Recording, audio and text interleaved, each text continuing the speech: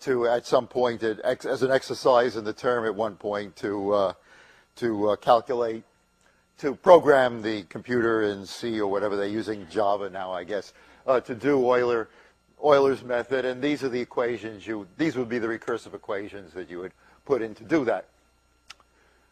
Okay, let's try an example then.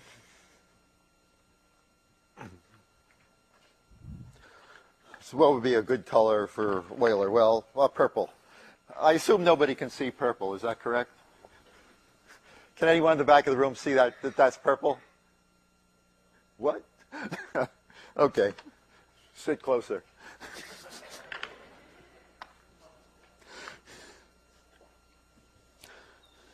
So let's calculate. The example, I'll use a simple example, but it's not entirely trivial. My example is going to be the equation x squared minus y squared on the right-hand side. And let's start with y of 0 equals 1, let's say. And so this is my initial value problem, that pair of equations. And I have to specify a step size. So let's take the step size to be 0.1. You choose the step size, or the computer does. We'll have to talk about that in a few minutes. Now what do you do? Well, I say this is a non-trivial equation because this equation, as far as I know, cannot be solved in terms of elementary functions. So this equation would be, in fact, a very good candidate for a numerical method like Euler's.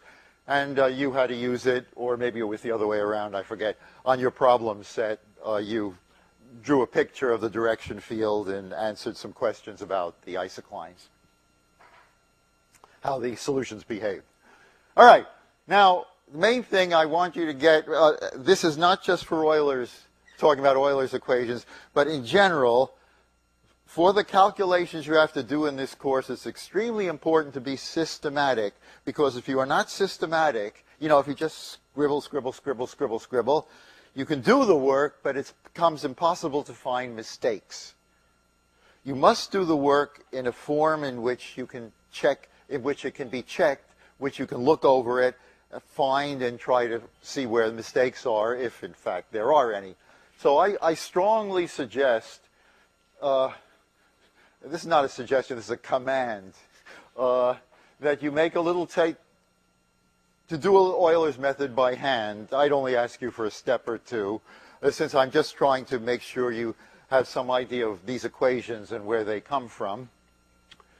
So first the value of n, then the value of xn, then the value of the yn, and then a couple of more columns which tell you what the how to do the calculation. You're going to need the value of the slope, and it's probably a good idea also, because otherwise you'll forget it, to put in HAN, because that occurs in the formula. All right, let's start doing it. Well, the first value of n is 0. That's the starting point. At the starting point, x0, y0, x has the value 0, and y has the value 1. So 0 and 1. In other words, I'm carrying out exactly what I drew pictorially, only now I'm doing it arithmetically using a table and substituting into the formulas. Okay, the next thing we have to calculate is an. Well, since an is the value of the right-hand side at the point 0, 1, you have to plug that in. The right-hand side is x squared minus y squared. So it's 0 squared minus 1 squared. The value of the slope there is minus 1, negative 1. Now I have to multiply that by h. H is 0.1, so it's negative. I'll never learn that. The way you learn to talk in kindergarten is the way you learn to talk the rest of your life, unfortunately. In kindergarten, we said minus. So negative 0.1.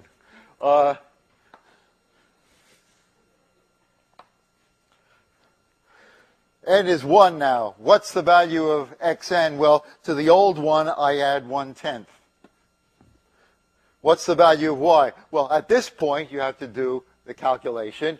it's the old value of y. To get this new value, it's the old value plus this number. Well, that's this plus that number is 9/10. AN, now I have to calculate the new slope at this point. Okay, that is 1/10 squared minus 9/10 squared. Gulp. That's 0.01 minus 0.81, which makes minus 0.80, I hope. Check it on your calculators. Whip them out and press the buttons.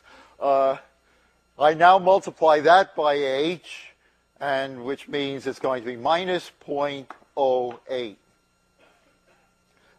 Perhaps with a 0 after. I didn't tell you how many decimal places. Let's carry it out to 2 decimal places. I think that'll be good enough. And finally, the last step, 2 here. Add another 1/10, so the value of x is now 2/10. And finally, what's the value of y? Well, I didn't tell you where to stop. Let's stop at y of let's stop at y of 0.2 because there's no more room on the blackboard. It seems like an excellent, about approximately how big is that, in other words. Then this is going to be the old y plus this number, which seems to be 0.82 to me. So the answer is the new value is 0.82.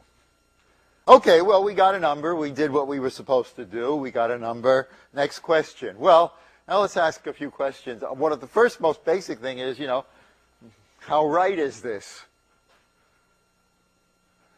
How can I answer such a question if I have no explicit formula for that solution? That's the basic problem with numerical calculation.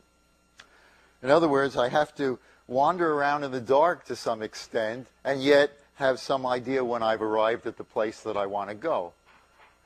Well, the first question I'd like to answer is this too high or too low? Is Euler, sorry, he will forgive me in heaven, I will use him. By this, I mean, is the result, well, let me say something first and then I'll criticize it.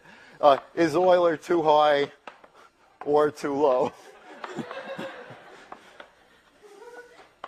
In other words, is the result of using Euler's method, i.e., is this number too high or too low? Is it higher than the right answer, what it should be, or is it lower than the right answer, or, God forbid, is it exactly right? It's almost never exactly right. That's not an option. Now, how will we answer that question? Well, let's answer it geometrically. If the solution were a line, were a straight line, then the Euler method would be exactly right all the time. But it's not a line. Then it's a curve. Well, the critical question is it curved? Is the solution? So here's the solution. Let's call it y1 of x, and let's say here was the starting point. Here the solution is convex, and here the solution is concave. Right? Concave up, a concave down, if you learn those words. I think those have by now I hope pretty well disappeared from the curriculum. Call it, if you haven't up till now, what mathematicians call it. Convex is that, and the other one is concave.